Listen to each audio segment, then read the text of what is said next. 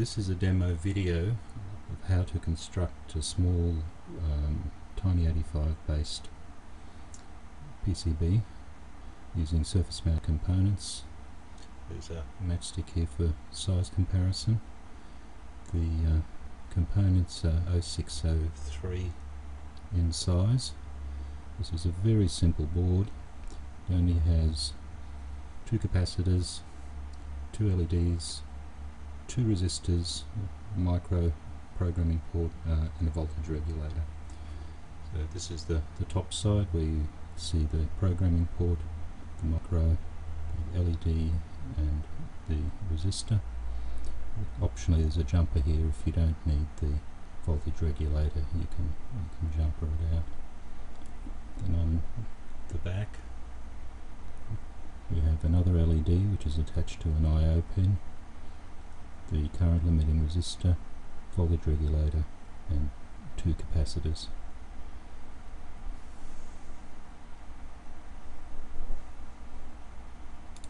I'm going to do this with fairly ordinary tools.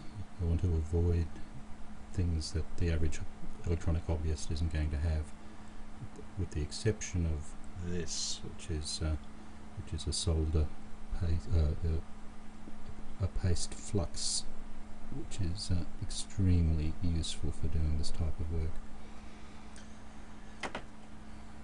Forceps probably about $5. Using ordinary solder and a very ordinary tip. But this came with the soldering iron. It's nothing special at all. Starting with the power supply, I'm going to firstly flux the pads for the LED and the current limiting resistor. Oops, I should have. Oops, there we go.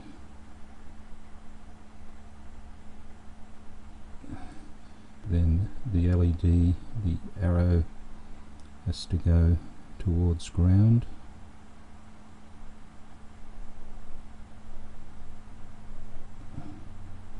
Resistor doesn't matter.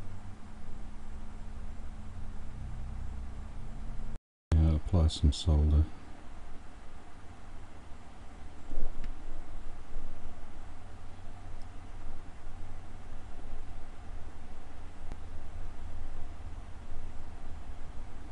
Once one side's tacked, you don't have to hold it anymore.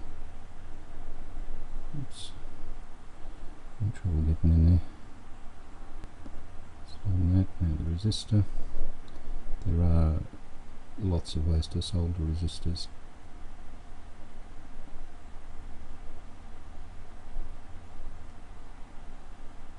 On the flip side, I'm pre-tinning some of the pads. It'll make it a little bit easier, particularly the LEDs and capacitors.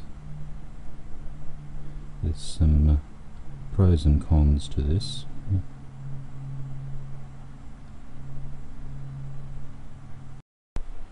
Do the middle, the single pin first, and flip it over and do the other two.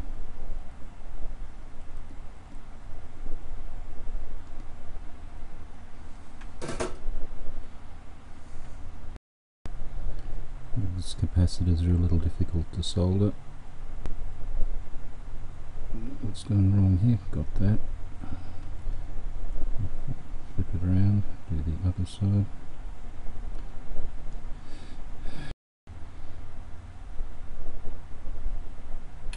That one was easier.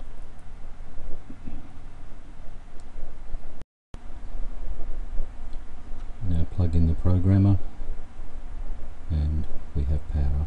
The power supply's working. Now the LED and resistor on the I/O pin. My preferred method for doing resistors is simply that, and then we'll do the LED as we did before.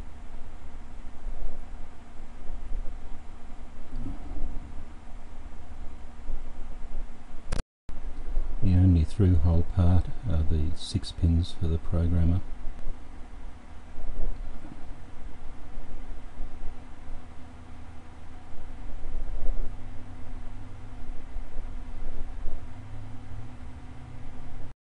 I'll tin the pads to make it a bit easier.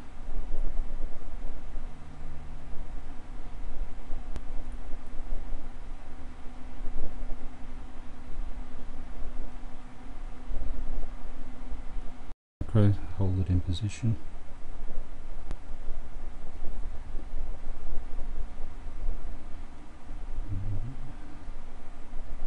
And on the flip side.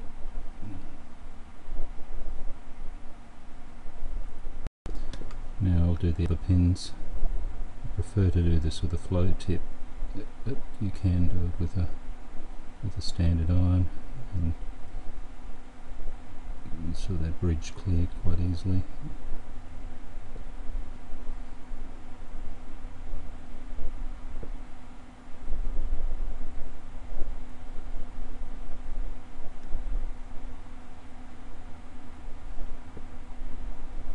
The fuses have been programmed. A flashing LED program has been uploaded into the micro, and the micro is working.